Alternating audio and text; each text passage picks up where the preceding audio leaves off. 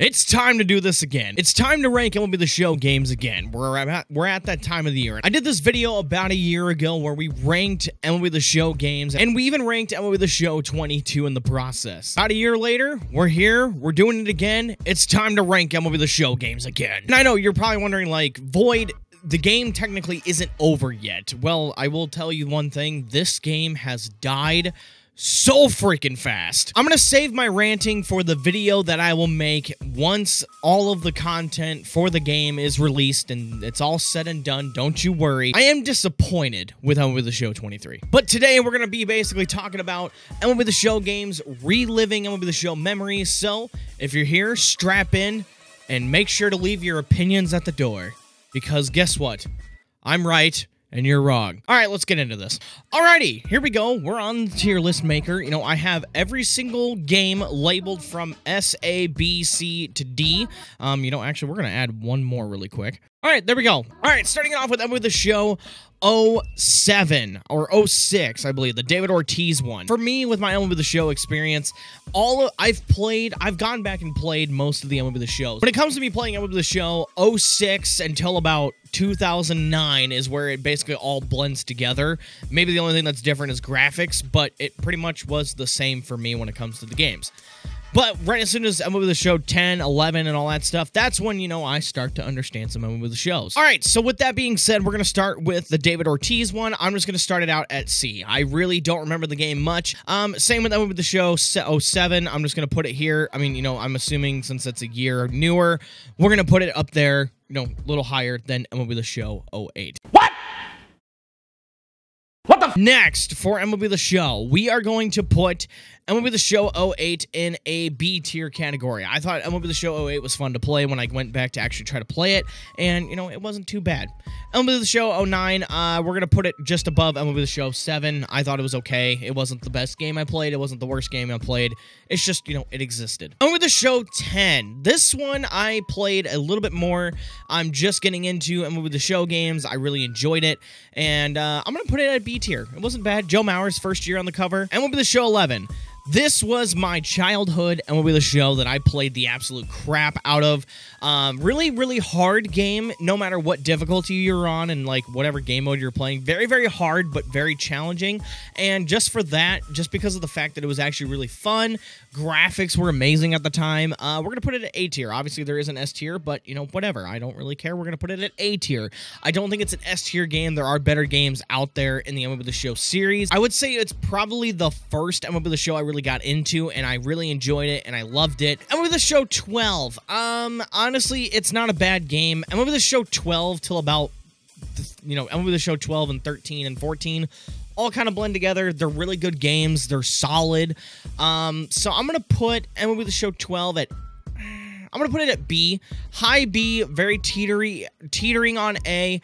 MLB The Show 13, I'm going to put it at A. MLB The Show 14, I'm putting it at A. MLB The Show 14, I believe, was the first game on Next Gen for PS4. Again, solid game. I loved it. And same with 13. 13 was a great game as well. This game is a lot of fun when it comes to the iconic part of the series. You know, I think this was the first year of, I don't remember if it was Diamond Dynasty, the first year of Diamond Dynasty. But MLB The Show 15, just for the legacy aspect, I'm going to put it A. I'll put it above 13 just because of the aspect. I thought it was kind of the same game as 14 with Diamond Dynasty. Loved it. It was amazing, and I thought it was a fun game to play as well, plus the iconic intro and the pose of Yasiel Puig. Nice game overall. Now I have more to say about these games. MLB The Show 16, we're just going to do this back-to-back. 16 and 17. 17's better than 16, but they're both S-tier games. I mean, 16 literally was probably the most fair gameplay-wise I've ever seen out of an MLB Show. It really pushed people that were skillful, that they had a lot of success, and also your casual player can have fun with the game. Diamond Dynasty was expanded. It played really well. Diamond Dynasty game, the game mode overall just took off. I think Battle Royale's first year with this game, it was awesome. I love 16. 17 basically took what 16 did well, added ball physics to the game, and added to Diamond Dynasty to make Diamond Dynasty the game mode to play in MLB The Show games, or go back exactly to how those two games played, because it was perfect. If they kept releasing the same game over and over again, I wouldn't have complained, because it was a great game. It was awesome, and I loved it. It has a special place in my heart. All right, MLB The Show 18. It goes right there.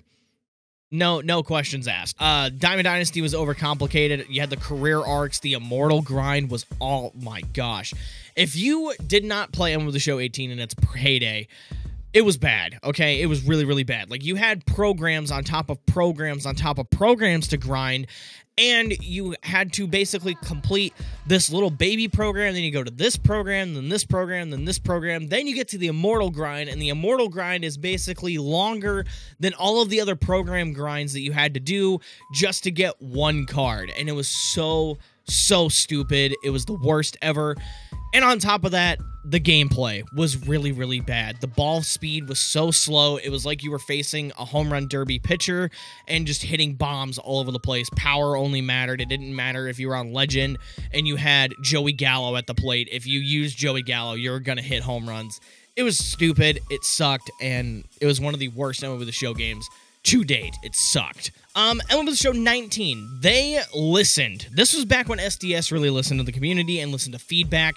MLB The Show 19 had amazing content, and the gameplay was really good. I thought it was amazing. It was balanced. It wasn't as good as 16 or 17 gameplay-wise, but it was way better. Ball speeds were kicked up. If a pitcher threw 102, it was right by you. It was basically like an OG outlier, basically. The gameplay was amazing. It was very fair, and the content was awesome. The XP reward path, that was amazing, on top of the inning programs, and also, basically, you had packs to open, and you could get stubs pretty easily, and you could open all those packs and have some fun, grind programs, and have all kinds. You had a chance to get all of the good cards in the game. It was truly phenomenal, and with that, I'm putting MLB The Show 19 in S tier. And the reason why I say S tier for the game, it's not better than 17 or 16, but it is way better than these games down here. All right, MLB The Show 20.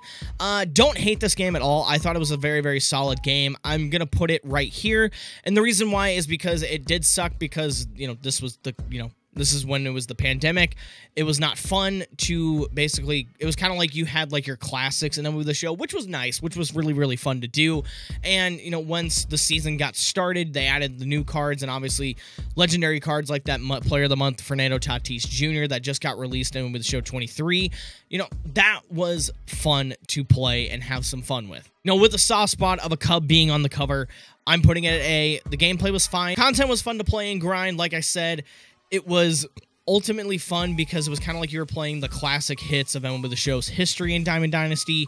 It was really fun. I believe this was when you had Prestige in the game. I could be wrong, but Prestige is in the game. I mean, some people want it back, even though I think the Parallel XP missions are a lot better than the actual Prestige missions, even though I wish PXP was a lot easier to get versus how hard it is now. I know there's not very many games on this list to rank, but ultimately, this is what we have. MLB The Show 21. This game, I feel like a lot of people get very mixed emotions about, because of the fact that this was the first game that introduced Xbox on MLB The Show and made the game bigger and a lot more popular instead of it being just a PlayStation exclusive. Gameplay wise, it wasn't fantastic. It did have some problems and it wasn't the best overall experience. Content wise was amazing. I love the content in the game. I had a lot of fun playing it. But ultimately, I want the balance between good content and good gameplay when it comes to my sports video games. I know a lot of people are kind of like biting the, bullet recently with all the MLB The Show games. MLB The Show 21, I do think it's a very high B, low A game. And with that, I'm going to put it at a high B. I feel like MLB The Show 21 being at a high B is fair for it. I know a lot of people are going to disagree with me because of the fact that MLB The Show 21 was probably a lot of people's first MLB The Shows when it comes to being an Xbox player, and a couple bug issues that were just left alone.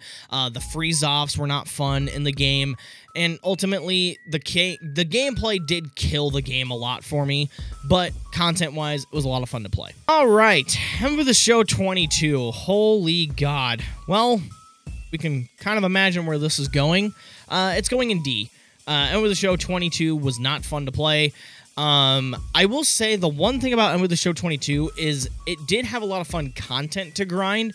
It just sucked that the gameplay just was really bad. They did not listen to the community at all with the feedback they got from MLB The Show 21, and it just somehow got worse. And they just said, screw it, we're not fixing it. I don't think there was a gameplay patch at all the entire year. Hit or miss content around, summertime. Obviously we remember that really bad Ken Griffey Jr. that they had to redeem themselves with later in the year.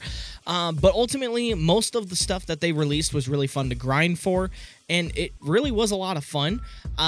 Just it really sucked that the gameplay was really, really bad. It's not worse than with Show 18, but it's not better than, the old games. It was really, really bad. And it sucks because Shohei was on the cover after his MVP season in 2021, and, well, they released one of the worst MLB The Show games since MLB The Show 18, and also that's when they converted the game to go on the Switch, and it ultimately it was not fun to play. It really, really was not fun to play. All right. This one hurts. This one really, really hurts. MLB The Show 23 is... A lot of people are saying it should go down here with MLB The Show 18, but it's to me it goes here. It goes above 22. This is my main gripe with MLB The Show 22 and 23 here. I'd much rather grind for the content for MLB The Show 22, but I would much rather play MLB The Show 23, but not by much. And the reason why is because I really feel like with 23, and especially this year, they went a little overboard with a lot of gameplay changes, and I feel like they should just take a step back. Again, go back to the simple style, like I've been saying. Like, they just really need to hit on that simple style with the gameplay, make it make sense, and just kind of go back to the roots. I feel like they tried to go a little overkill, and they just need to just balance it out the best they can. And they need to not neglect all of the issues that have been problems for multiple years now when it comes to freeze-offs and, really just doesn't make sense gameplay, and just ultimately just try to make the game fun again. That's all I want. I just want a fun game to play. And holy crap, can we get rid of the whole grind 99 thing? I mean, oh my gosh, like every MLB The Show content stream I watch, and I see them sit there on the panel, they're like, grind 99, grind 99, and it's like there's over 150 97s that they release on top of lower overalls, and then there's maybe 5 or 6 99s they release for the new season, and it's like, it's grind 97 this year. It's really, really stupid. It's bad.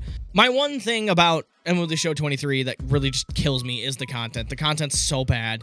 It's been really, really bad. It's so lazy. It's ridiculous. Like, just get rid of scrap the sets and seasons, get rid of it, go back to the basics. It was a fun experiment, but we don't need it anymore. They killed it season 1, season 2, they took a step back, season 3, they redeemed themselves again, and then season 4, they're just like, yeah, here's your content. It's lazy, doesn't make sense. Another disappointing year for MLB The Show. Like I said, everybody has their own opinion, and let me know what your opinion is in the comments down below. Do you agree where I rank these games? Do you agree where MLB The Show 23 falls? Let me know your thoughts on MLB The Show 23. It's another tough year. That's all I gotta say. But hopefully next year, we'll have some fun. And as always, guys, spread joy and positivity, and I'll see you guys in the next video. Take care, everybody.